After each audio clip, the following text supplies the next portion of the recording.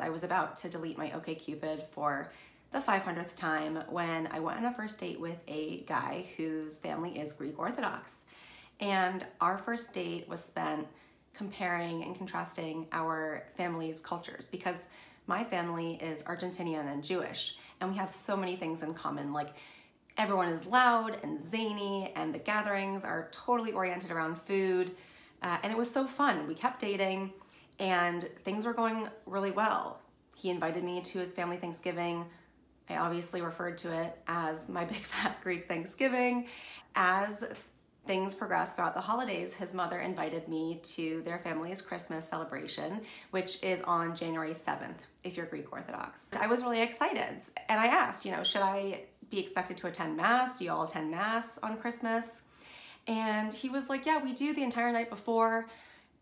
And I was like, ooh,